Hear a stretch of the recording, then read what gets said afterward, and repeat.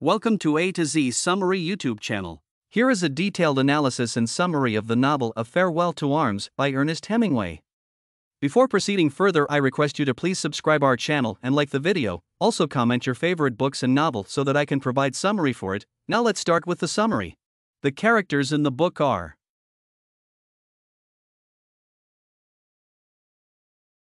the themes of the novel are: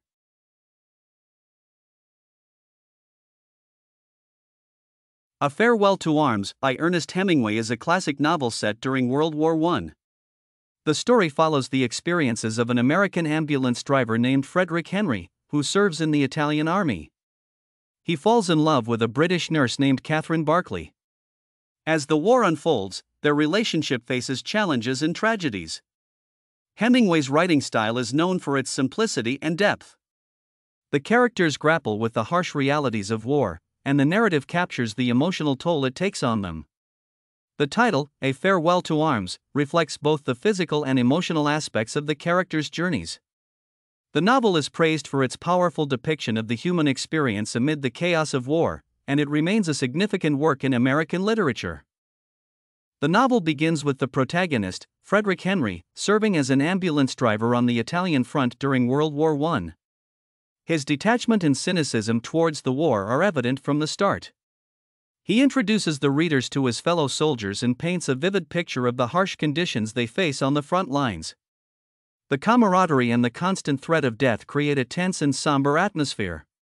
Frederick's interactions with his comrades reveal his detachment, emphasizing his reluctance to be emotionally invested in the war.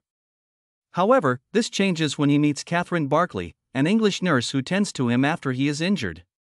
Their initial encounters are marked by a reserved politeness, but there is an underlying tension that foreshadows the intense connection that will develop between them. As Frederick and Catherine spend more time together, their relationship evolves.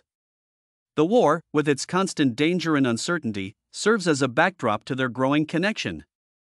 Hemingway's minimalist prose captures the intensity of their emotions, portraying love as a refuge from the chaos surrounding them.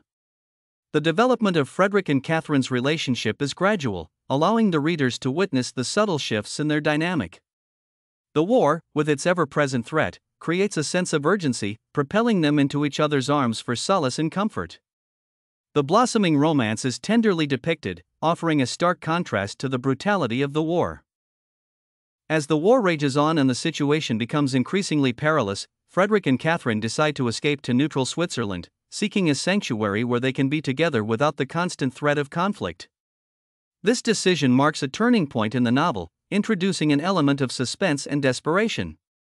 The journey to Switzerland is fraught with challenges, mirroring the hardships of their relationship. They navigate through treacherous terrain, facing obstacles that test the strength of their bond. The escapade serves as a microcosm of their struggle to find stability and happiness amidst the chaos of war. In Switzerland, Frederick and Catherine attempt to build a life together, free from the constraints of the war. However, their newfound happiness is marred by the challenges that life throws at them. Catherine becomes pregnant, adding a layer of complexity to their relationship. The specter of loss looms large as Frederick grapples with the fear of losing Catherine and their unborn child. Hemingway skillfully explores the vulnerability and fragility of love in the face of external forces. The idyllic setting of Switzerland becomes a battleground for their emotions, and readers are drawn into the emotional roller coaster that defines this phase of the novel. The narrative takes a tragic turn as Catherine goes into labor. The birth is complicated, and despite the efforts of the medical staff, Catherine and the child do not survive. The sudden and heart-wrenching loss shatters Frederick, plunging him into a profound grief that reverberates throughout the novel. Hemingway's portrayal of loss is raw and unflinching, capturing the devastating impact it has on Frederick.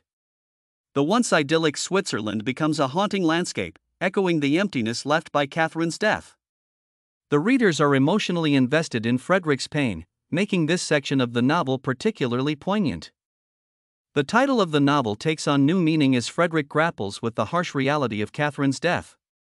The farewell becomes both a literal and metaphorical parting, emphasizing the transient nature of life and love. Frederick's journey becomes a quest for meaning in the face of profound loss. As Frederick comes to terms with the emptiness left by Catherine's absence, the readers are taken on a soul-searching odyssey.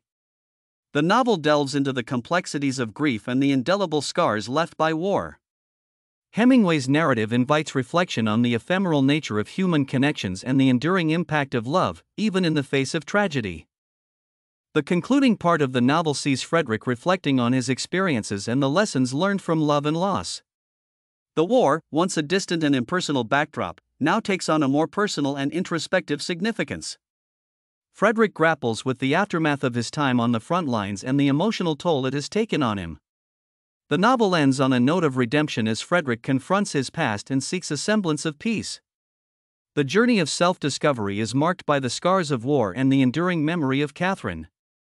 Hemingway's exploration of the human spirit's resilience in the face of adversity provides a poignant and hopeful conclusion to the novel. I hope you enjoyed this video.